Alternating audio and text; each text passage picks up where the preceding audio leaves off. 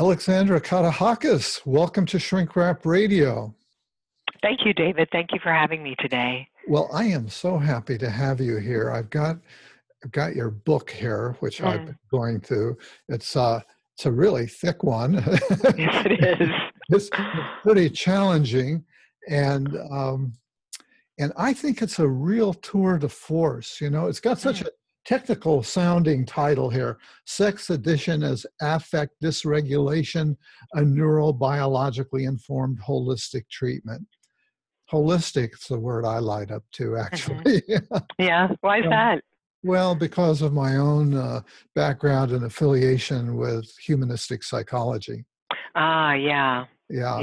So that to me is the incredible thing that you have, that it's all in here, all the way from very detailed neurobiological material, all the way down to what I would consider to be a depth-informed, maybe humanistically oriented psychotherapy. Right. And that is quite a coup to pull all of that off. And Alan Shore, an authority in this area of neurobiology, I agree with his foreword that he wrote, and his foreword is a whole education in and of itself. And he remarks that you've developed a model that has implications beyond sex addiction. So, yeah, I think there's a model here that other people will be looking at closely and grabbing hold of. And with all that you've covered here, there's no way that in an hour we can cover it in the depth and detail that you've put in this book. But we can scratch the surface, do our best to do that. So, you know, the place where I start off, maybe even when I first picked up the book, was sex addiction. Is that a real thing? Right. Well, everybody asks that question, and of course, there's a lot of contention about that, and there has been really from the beginning of time. And so I just want to say on this end, just to answer that question, is when I think of sex addiction, I think of it as a syndrome, as a constellation of symptoms that we see in people who come into treatment who are radically abusing and destroying their lives with sex. So the pleasure is long gone. It becomes a balm or an anesthetic for deeper trauma. And I do make the distinction in the book between what we call classic sex addiction versus contemporary sex addiction, meaning that classic sex addiction is really born out of early childhood trauma. And I'm looking at not just what happens, you know, from ages 4 through teenage years, but infancy, early infancy, which is really the work of Dr. Alan Shore. Whereas contemporary sex addiction is really pornography addiction, and that's a whole separate problem. And a lot of the symptoms that people experience come as a result of looking at too much pornography, whereas with classic sex addiction, the symptoms predate the behaviors. So there's really an inverse to the two of them. Well, I have to say that your book has opened me up to what seems to be somewhat of an ever-expanding set of addictions, you know, so we have not only sex addiction, love addiction, gambling addiction, internet addiction, food addiction, so on. So, but I think you provide a neurological basis for understanding that, and in fact that it does make sense to use that model. Well, I really looked at the science. There are over 800 citations in this book. That's partially why it's so thick. The last quarter of it is all citations, and the science is there. And if we think about addiction as a strong predilection for something, that's really the definition of the word. People start to engage in something, and we are highly adaptive creatures, and our brains are very automatic. And when we do something over and over again and habituation starts to turn into compulsion, these adaptive patterns start to pull us in a particular direction. And with that comes an inability to stop, a constant seeking for the thing over and over again, and compartmentalization, telling ourselves it's not that bad, or I know I'm doing it, but I'm not really doing it, which is a feature of dissociation, by the way. It's one of the criteria for dissociation is having a highly automatic brain, or automaticity, compartmentalization, and altered states of consciousness. And Dan Hill talks about this in his book called Affect Regulation Theory. So these are adaptive patterns. They're attractor states in the brain. We're highly adaptable creatures. And when people start doing something over and over again, and it's habituated, they can't stop doing it. Yeah, I thought there were a couple of nifty, very short definitions of sex addiction in the book. And I like the very succinct definition that you quote in the book of a pathological relationship with a mood-altering experience. Yeah, that's a simple earmark. Yeah, really because another one is if the behavior is secretive, shaming, or abusive. If you can come home and tell your partner that you went to a massage parlor today and had a hand job, and your partner says, great, good for you, then there's no problem.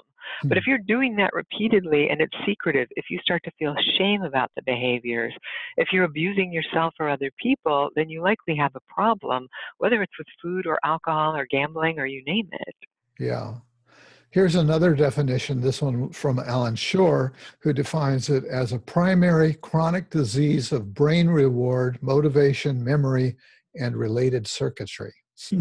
Right. That's actually the definition from the American Society of Addiction Medicine that Alan is probably recapitulating in his introduction. But in 2012, this very conservative organization declared that food, sex, and gambling could also be addictions. It was no longer just chemical or alcoholic problems. And you distinguish between two types of people that you work with, sex addicts versus love addicts. And the dynamics, I guess there's some similar dynamics and also some different ones. Give us the thumbnail on the distinction. Well, people that identify, and again, these are people that self-identify, because this term can be used as a garbage can term. And there are extensive self-tests that we give people. We put them through a lot of assessment to see whether or not they indeed do have these addictive, pervasive qualities. So I just want to be clear that if somebody looks at internet pornography or they have a single incident affair, that does not make them a sex addict. Okay. But sex addicts specifically are using sex, and it's the seeking of sex, which is the work of Jaak Panksepp, who's done inordinate amounts of research with rats who share the same architecture to their brains as we do, except they don't have a higher cortical functions. But this reward seeking is one of the major motivational systems in the brainstem.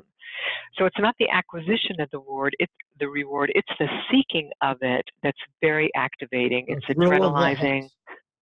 Pardon? The thrill of the hunt. Yeah. Yes, it's the thrill of the hunt. It's the dopamine excitatory processes that keep the person seeking, looking, until eventually they acquire, and then they're finished. The love addict, so the sex addict is simply only seeking sex, and they're seeking ultimately orgasm in order to change their neurochemistry. Of course, once they have the orgasm, then oftentimes there's a numbing that takes place through compulsive eating or exercising or sleeping. And then after that, people can often fall into despair. But the love addict is really seeking limerence, romance, a love relationship in order to feel okay about themselves. So they live in fantasy in a way that has to do with not really seeing the person for who they are. They're seeing an idealized version of them, because many, many love addicts will tell you that they had a rescue story that goes back to childhood. So if you grow up in a household that is violent or alcoholic or neglectful, it's very easy for children to start to create fantasies about someday my prince will come or my princess will come. And they live in this longing, which is a narcissistic longing, right? To be seen, to be loved, to be heard and understood. And then in adulthood, they seek people for those purposes. So it's not really a two-person relationship, it's a one-person relationship. It's all about what I need, and I don't really see who you are. You're just a warm body that I think can fulfill this fantasy for me. I'm wondering if these conditions aren't on something of a continuum, you know, all the way from a little bit to a whole lot, to yes. the extremes that drive people into your practice, where they're really experiencing a lot of pain and distress. Right. And part of what got me wondering about that was, as I was reading the book, I was going through a bit of medical student syndrome. You know, supposing medical students are going through the text, they feel like they have all the diseases. So I was kind of going, right. oh my God, I don't know, this feels a little close to home. How do people find you anyway? How do they self-present? Well, oftentimes they've been caught by their partner, and with the electronics we have today, it's really spectacular the ways in which people get caught and how they think they won't get caught. So somebody's got a cell phone and a text comes over from, you know, a sex worker or Ashley Madison, you know, a site for married people to hook up and have affairs. Or there's a window open on their computer that shows that they've been looking at, you know, escort sites or something of that nature. Or if it's a female, she's been having perhaps serial affairs and lost her job at work because finally her boss fired her because she had sex with a colleague of his. But people often in relationship get caught, and single people will come in because they're in despair because they cannot keep a relationship together. And so you're right, this is on a continuum, and this is where the sexologists argue that sex cannot be an addiction, because Kinsey long ago said, you know, normal and abnormal are on a continuum, and there's no place for normal and abnormal in science. So this is where we start to split hairs and get into arguments. But when people come to Center for Healthy Sex, they come because they've tried everything, they've tried to stop, and they cannot stop by themselves. And they're in a world of pain and they don't know why. And so it's through a process of really excavating people's sexual history that we start to see why the behaviors all make good sense. You know, that person's doing that thing for good reason, not because of a bad reason, but it's become adaptive, and over time it's become an albatross. What started out as fun and games or sexy or sexual experimentation has now turned into this monstrous behavior where there are secrets and lies and money being spent and, you know, problems in the marriage. And that's when people come to treatment. Yeah. Now, you mentioned men and women, and I gather there are gender differences. Can you speak to that a little bit? Yeah, more men than women, right, suffer from... Right. Well, more men than women come to treatment. I think what we're seeing now is a result of this recent political debacle. There's been a tsunami of females on social media coming forward talking about ways in which they've been sexually assaulted, you know, had their genitals grabbed, you know, groped on whether subways or medical offices or as children or as adults in the workplace. So this goes on all the time for women, and they don't recognize these assaults as being trauma. Some of those women may or may not be promiscuous to the degree where they're sex addicts, but when women are tampered with sexually in an extreme way, which is kind of a funny thing to say, but when it's repeated, they will become sexually compulsive, kind of in the Freudian repetition compulsion sort of way. Not that they're looking to right the wrong of what happened, but from a neurological or neurobiological standpoint, we understand that this is an adaptive pattern, an attractor state in the brain, so they can't stop doing what was done to them, and they keep doing it over and over again. And sex may be tightly tied to shame and humiliation because that's what happened to them long ago. So women can be profoundly damaged by sexual abuse, and that can lead into a very serious sex and love addiction for many women.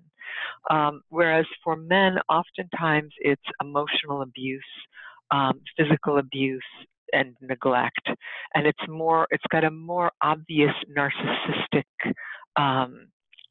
quality to it than it may with females. And females may present as looking more borderline, but in fact, it's more complex trauma. Trauma is a word that is key in the model that you develop. So what's the connection between trauma and these behaviors? Well, I think, first of all, if we're treating addiction today, we're treating trauma. It used to be that the chemical dependency counselors were sort of, in the ghetto. They were just counselors over there that wore jeans and ran groups. And it was really the psychodynamic therapists and the psychoanalysts that had the corner on solid psychotherapy. And that's not so today. People that treat addiction know that they're treating trauma. And as I said earlier, trauma can start as early as the third trimester of pregnancy in utero. If you have a mother who is under high levels of stress or duress through anxiety or depression or circumstantial problems, her neurochemistry is constantly in flux. Mm-hmm. And that neurochemistry is communicated to the fetus. There's an intersubjectivity between the placenta and the mother's body. And there's lots of science now to corroborate this. So when this infant is born, it's already dysregulated. And then you have a mother who's dysregulated who cannot be present or is not capable enough to attune to this infant in what Dan Siegel calls contingent ways. You're going to get a central and autonomic nervous system that are set up in ways that are distorted. They're not optimally being set up. So from the get-go, you've got a problem with attachment, which really is about regulation. Right. That child then grows to fruition, and if this problem continues, then you're going to have neglect, emotional abuse, etc., piled on top of that. And then if, God forbid, there's another trauma like, the house burned down, or the child is raped, or the father's alcoholic and beating the kids. Sorry to keep saying that dads are alcoholic, but another layer on top of that, you just get layers upon layers, and then you're really looking at pathological dissociation. And what makes people feel better when they are dead at the core or they are, in despair are drugs, alcohol, sex, something to pull them out of that pain. Mm-hmm. Mm-hmm. And what about the role of shame? That's another topic that you touch upon.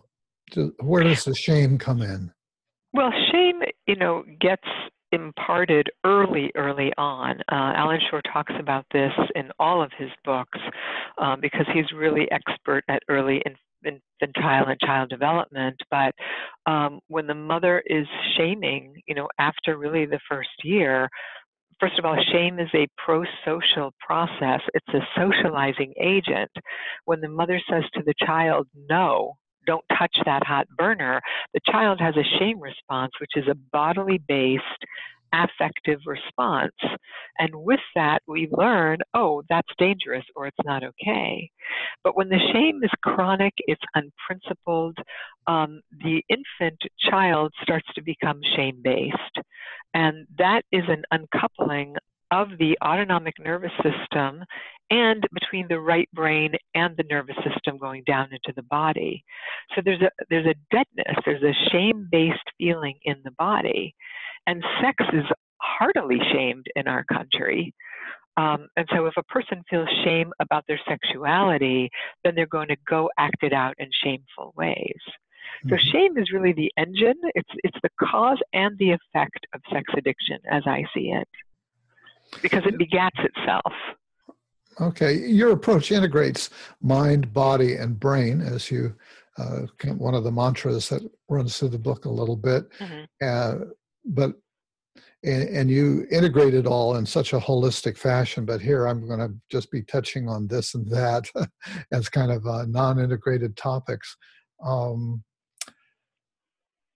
Attachment obviously plays a big role in this theory, and right. You've referenced it a couple of times, and it's been amazing to me to see how much we have learned about attachment in recent years, and how much it's integrated into our evolving understanding of the brain and neurobiology, neurochemistry, Right. and so on.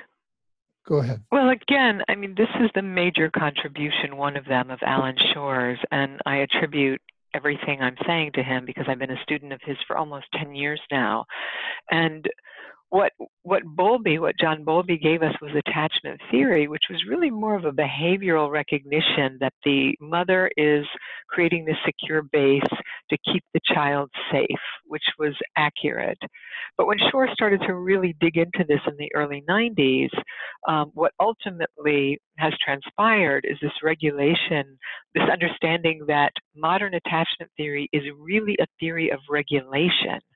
That the mother's job, the primary caregiver's job with the infant, is to attune by way of prosody, the musical sound of the voice, eye contact, gesture, touch, all the nonverbal communication that takes place, where the mother-infant dyad are in a dance that is nonverbal but highly communicative, wherein she is amplifying joy states and downregulating sympathetic arousal when it's appropriate. And when she does that, she's creating plasticity, not just in the central nervous system, but in the autonomic nervous system or the body. So we are a brain body. They're not separate from one another. Therein lies a holistic model. Yeah. And so every time there's a rupture and the mother repairs, you're creating an increase in capacity for regulation. This is what Dan Siegel called our window of tolerance, and Pat Ogden later expanded that notion. When you don't have that kind of regulation, that attunement, that contingent communication, you're going to get a system that cannot regulate itself. At the worst, you get disorganized attachment, which is borderline personality. And at best, you get insecure but organized attachments like avoidance, dismissive, preoccupied, etc. So it's not just our capacities with other people, it's what's happening in the body. We're a whole neurochemical set here that's taking place, right? So it's, our gut, our heart, the whole enteric nervous system, the body, the mind, the brain. Well, the mind is constructed out of what's happening in the body and in relation to others. So when you talk about affect regulation, that the affect is referring to how I'm feeling in my body, how I'm feeling emotionally.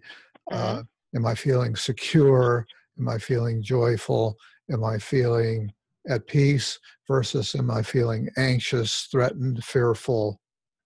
Correct. And there's this kind of dance going on. And what happens in early childhood can, and later too, I guess, can really establish some set points that may either be positive or negative. Right. Well, Shore says that it sets the stage for all psychopathologies, axis 1 and 2.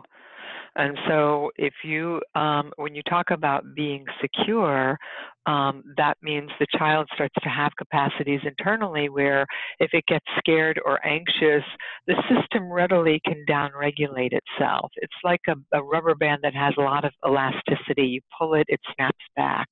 But if you've got a rubber band that's old, it doesn't snap back. It's not elastic in that way. It takes a long time for that child to downregulate itself because the internal capacities were not set up that way. So people can be dominant in a sympathetic way, meaning they're, in this highly aroused, anxious state, like a highly revved engine all the time, or they can be dominant in a parasympathetic way, wherein they're more dead internally, dissociated, checked out, dull. Those, of course, are the people that are more difficult to treat in psychotherapy. because you've got to get people from deadness to excitation somehow. Okay, so this sort of gets us to the title of the book, Sex Addiction as Affect Dysregulation. And Correct. one of the things that was a little bit surprising to me to read, although it made sense to me, was the idea that the sex addict, the deficit in affect regulation, if I understood it correctly, is that they come to engage in auto-regulation. Instead of it being a socially based transaction between me and my partner, somehow I've learned to manage my brain states on my own. Right, brain and body, yes. I mean, Patrick Carnes has these 4 core beliefs of addicts, and one of them is I cannot depend on other people to get my needs met. Now, we see this repeatedly with people when they tell their stories about typically the households they grew up in where they were really on their own. And it doesn't matter if they were super wealthy or super poor, they were left alone to regulate themselves. And so interactive regulation with a secure person comes in the form of, oh, I just got a speeding ticket. I'm going to call my friend and say, you can't believe what happened on the way to work. It was awful. And your friend says, that's terrible. Do you have time for lunch today? Or let's get together over the weekend. So I'm venting. I'm using another human being to help me regulate and remind me that I'm not a bad person. Maybe it was a dumb thing to do. I'm lucky I didn't hurt myself. You know, we talk each other through these things. But if you're not used to relying on other people doing that, what really smart kids figure out is I have to do it myself. I've got to figure it all out myself. So whether I'm sucking my thumb till I'm 13, or I start masturbating and looking at, endless pornography to regulate my anxiety, these are all auto-regulatory propositions, just as fantasy would be. I've had many, many men tell me that in their childhood, this was before internet, they read comic books. They lived in the Marvel comic books. And there's nothing wrong with comic books, but if that's all you've got and you start to pretend that you're Superman all the time, and you can't function in the world because you want to save everybody, but nobody's saving you, those are auto-regulatory channels. So it's through interactive regulation, as I was talking about before the mother-infant dyad, that we learn self-regulation. I learned that, oh, I can breathe in this moment, or I can call a friend and talk to them, or I can go for a walk, or have a cup of tea, or call a friend. Calling a friend, of course, is more interactive, but there are self-regulatory things we do all day long to take care of ourselves. But many people that come from deprivation don't even brush their teeth regularly, much less know how to soothe themselves when they're under duress, other than taking a drink or smoking a joint or looking at porn. Yeah. So there are some forms of auto-regulation that make sense and we all engage in. But it's possible to go too far, as with everything else in life, right? Well, addiction is about isolation in part. And so when you are auto-regulating to the extent that it's isolative, then you probably are in trouble. Certainly mindfulness practices are auto-regulatory. You close your eyes, you meditate, you're regulating, the insular cortex in the brain, which is giving you more hearty connections down into the body. You have a better sense of yourself, you're calmer, your heart rate variability is better. That's all fantastic. But if you live a monastic life and that's your choice, that's okay too. But if somebody only meditates and they don't see anybody and they have no friends, that can start to go off the rails in another way. Yeah, right. That's lonely. Yeah. Well, this begins to get us off into the area of treatment and the treatment that you developed that you refer to as, you've got an acronym. Is it pronounced? Is it pronounceable? PASAT?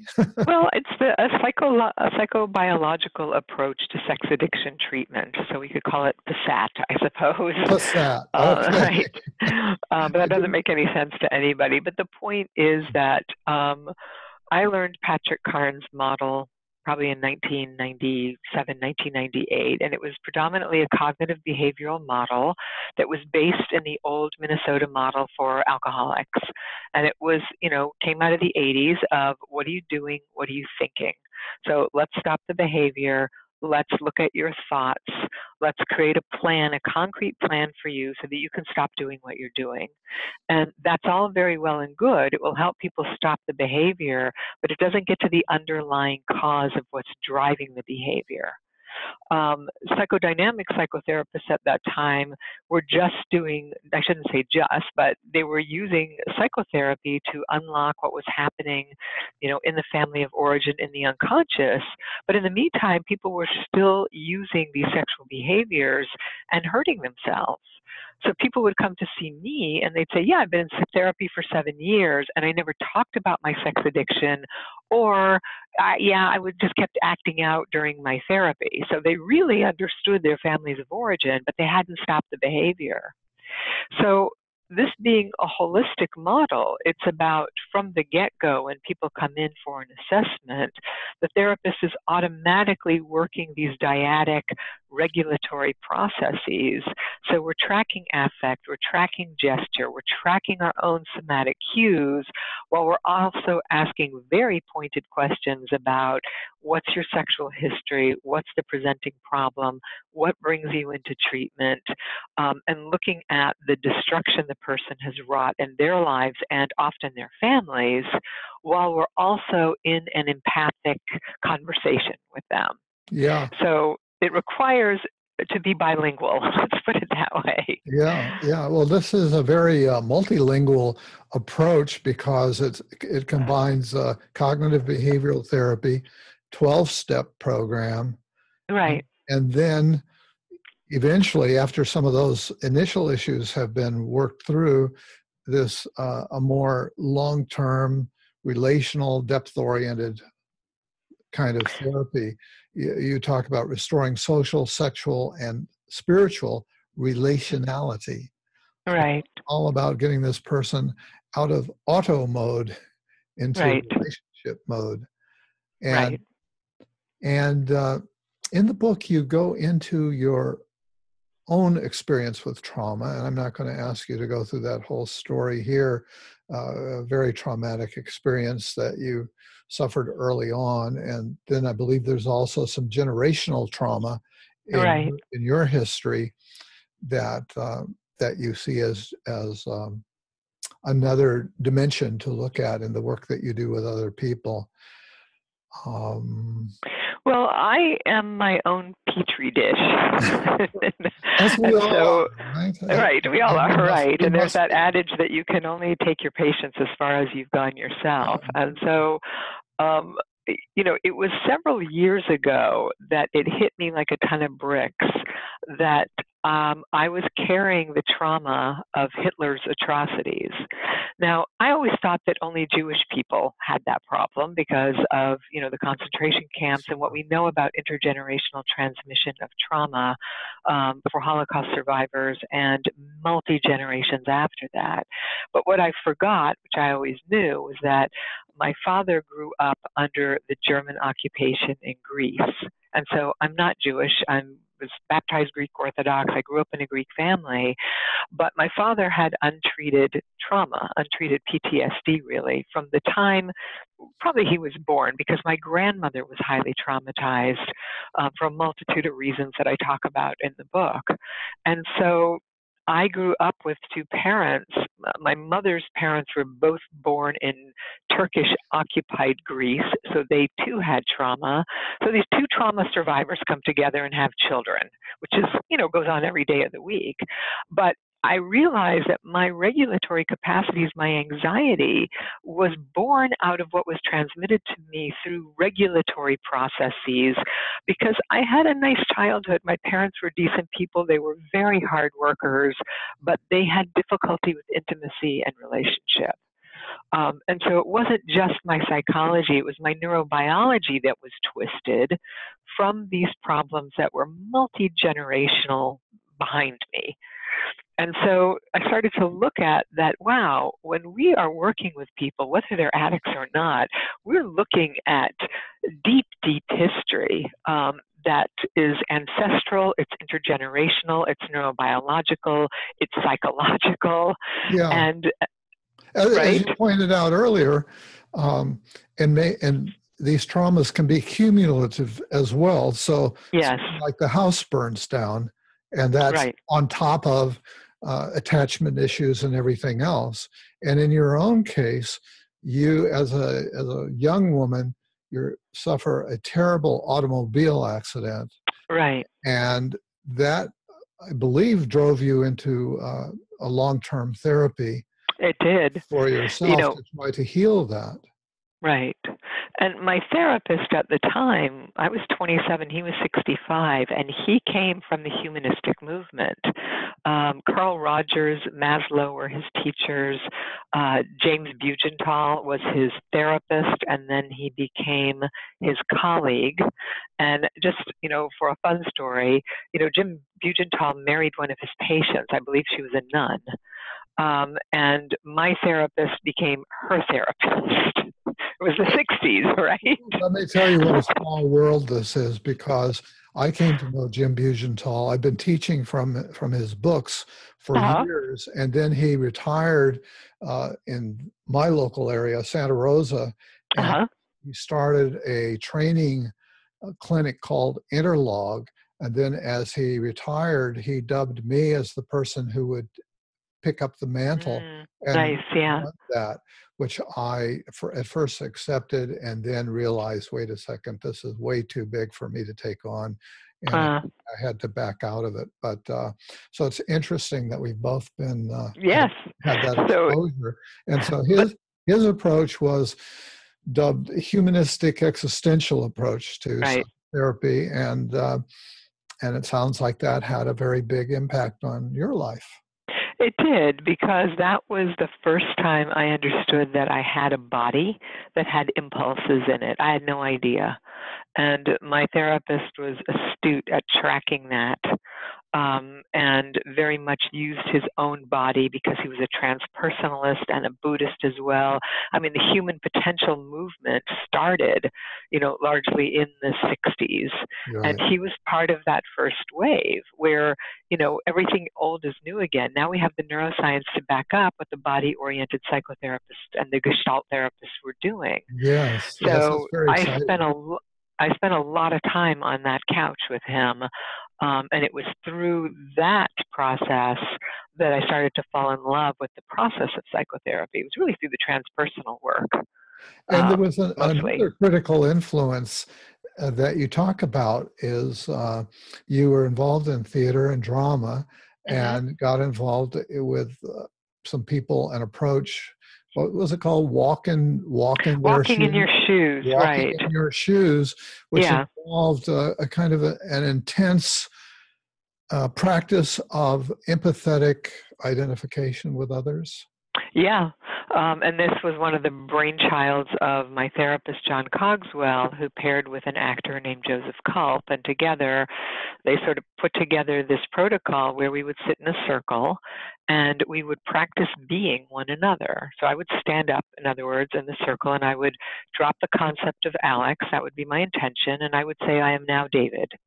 And I would just start to walk in the circle and start to notice the impulses in my body and how that informed how I met the world, how I thought people saw me, what my body, I would follow whatever my body wanted to do. And from that came an inordinate amount of information about others. It was sort of a rapid form of remote viewing. We could never really put our finger on how exactly it worked, but it was extremely powerful in feeling seen and known by others, and it developed high levels of empathy for all of us.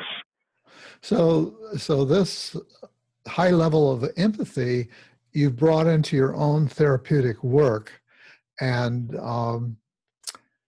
so it raised for me, and then I later discovered that you actually address it as I read further. You take risks in terms of really getting into your clients experience when they are, quotes, in this relational therapy with you. Right. And so, and sexuality is such a charged thing to begin with. That's right.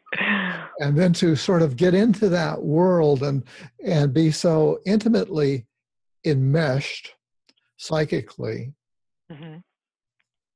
how do you manage to pull back out? Well, it's messy. The transference, countertransference stuff sounds very tricky. It is very tricky, and it's messy. I would say that I slip and slide a lot in that mess, but I feel like I'm always owning what's going on also, and I get a lot of consultation because it can be very dangerous to kind of go in there alone. But when working in the realm of sexuality, I mean, I'm also a certified sex therapist. I'm getting my doctorate right now in clinical sexology. And I work in the world of sex and sexuality, so I have to know that I'm entering into these places with people, and I'm going to be impacted, and so are they. But it's in that morass, in that soup, that I think the healing starts to take place, where we're in it together, and we're feeling what's happening between the two of us, and being seen and heard, sometimes, with people for the very first time in essential ways. And with that comes, I would say, a massive heart opening. Love is in the mix too, which doesn't get talked about a whole lot. And so being able to love from a place of love itself, without it being impersonal. I'm not falling in love with my patients. I'm not having sex with them, certainly. But to walk on that edge, I think, is essential for these systems that are down in the right brain, because you've got uncoupled systems, and in order for them to kindle and to ignite again, they need novelty. They need this kind of human connection. And Philip Bromberg talks about working in an experience near way. And so that means very close in, very intimate. And with that comes, sort of unbelievably beauty and change, and also pain, and sometimes enactments occur. Yeah. Now you have a clinic, and I assume that you have trained other people to do this work, because it's so intensive, you can't possibly handle it all yourself. No, I can't. So and how I don't. in the world do you train other people? I mean, you have such a complex background and unique background. Right. How do you get other people there? Well, I think by slowly educating people. I mean, one of the gifts that Alan Shore has given us is regulation theory. And the point that he's making, if I may speak for him, is that when you understand the theory, there is no formal protocol here. There's a formal theory. But when you understand the theory, clinical intuition, willingness to take risks, knowing what exactly the points are that you're meant to be tracking along the way, allows us to develop these clinical skills where we're in a dyadic relationship with somebody, as opposed to the old one-person system where I'm the expert on your life and I'm going to make interpretations to you that make me sound smart and keeps us both in our left brain.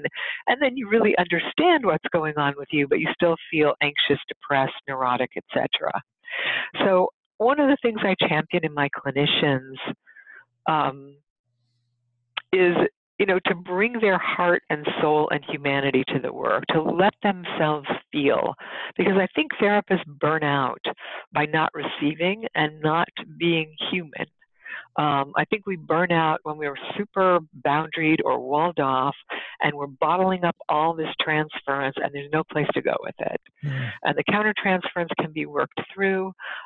There's affect disclosure that happens in moments of closeness, where you're in tears and I'm in tears, and we're talking about what's happening between the two of us. These are deep, close-in moments that I champion my therapists to risk having. Yeah. And with that, I think, comes change. I think therapists become better therapists, and clients get better therapeutic experiences and change. Yeah, yeah. Now, there's a whole nother level that you get to towards the end of the book, which is the whole social, cultural, political contributions to sex and love addiction. Right. And so let's get into that some. You've made some passing references to pornography, and that is such a potent force now culturally. I mean, so right. widespread and readily available, and escalating in terms of the the awfulness. Yeah.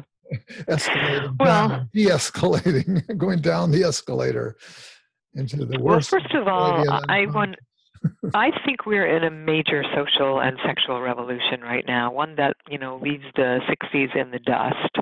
And internet pornography has been a double-edged sword. On the one hand, it's opened us up to ideas about sex and sexuality and given us permission to experiment with sex and sexuality in ways we've never had before.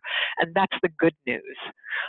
Because even recently, a colleague of mine wrote an article saying that missionary-style sex is now a sexual minority, that more people are having oral sex, they're experimenting with anal sex, they're experimenting with opening their relationships than ever before. And we have to keep in mind that there is a 50 to 75% divorce rate in this country. California touts 75% because we lead the charge in everything.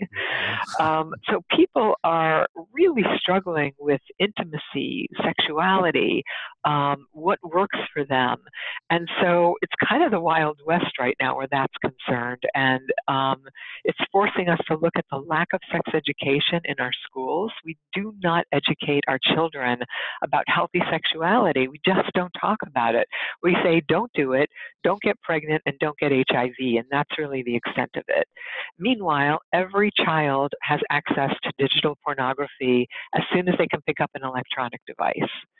And so therein lies the problem. So I believe in free speech. I'm a big proponent of free speech, and pornography is a speech issue. But I do think we need to consider, how do we protect our children? How do we regulate these things in ways that create sort of safety and sanity? And these are big political questions now. And so I really think we need opt-in, opt-out mechanisms on our devices so that we can protect our children from seeing porn if we want to. One of the things we've been seeing at my clinic, the Center for Healthy Sex, for the last, I would say, 5 years now, are these young men coming into treatment, and I'm talking about 20 years old, that have been looking at digitized pornography since they were 6, 7, 8 years old. And by the time they're 20, 21, 24, they cannot get an erection with a real live human being. Yep. And so this is a result of their brains sort of wiring up to the internet pornography. And there's tons of science on this now. And in fact, there are large grassroots movements now, one of which is called Reboot Nation, of young men that just gather in these online forums and talk about erectile dysfunction due to too much porn use. Yeah. So they don't call it sex addiction, because it's not. It's pornography addiction. And what they're finding is that the earlier a male starts looking at internet pornography, the longer it will take him on the back end to restore his erection.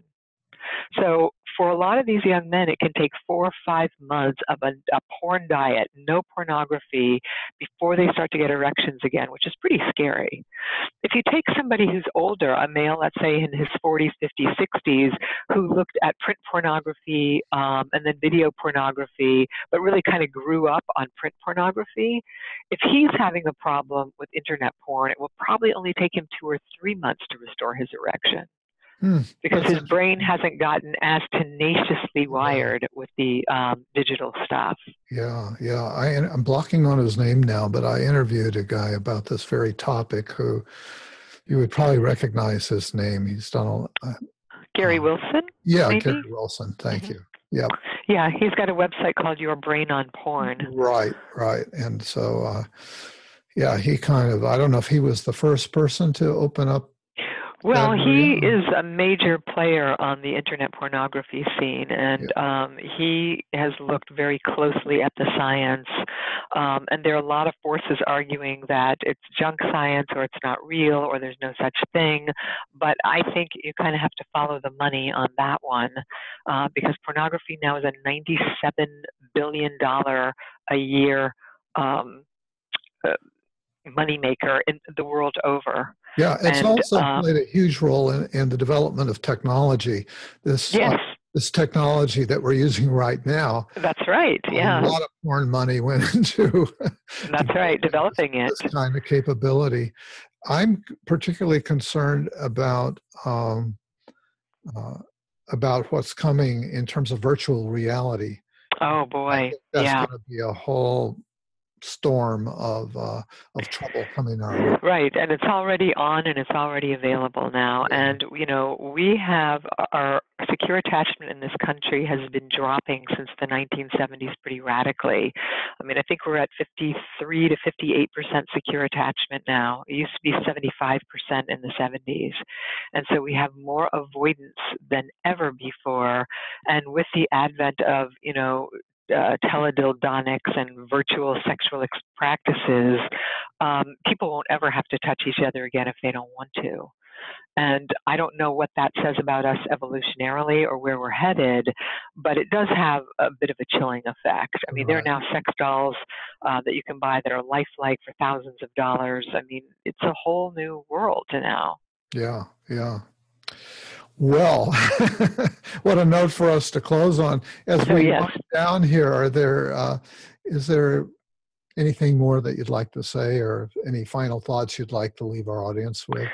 Yeah, I think I'm really passionate about right now is how important it is for us to start to advocate and teach and help mothers start to attach to their babies in secure ways, so that we as psychotherapists don't have to be the mop-up crew, because that's what we are, and that we can start to teach healthy sexuality in kindergarten. What does it mean to like someone, to hold their hand? What are your body parts? How do we, you know, teach children that their body parts are theirs? How do we sort of raise sexually intelligent children to become sexually intelligent adults, so that we can have healthy, happy, celebratory sexuality, instead of using it as a weapon against ourselves? Those are real concerns, and Yes. you're just the person to lead the charge. So, Thank you. so Alexandra Katehakis, I want to thank you for being my guest today on Shrink Wrap Radio. It's been delightful to meet you. Thank you, David. Nice to meet you as well.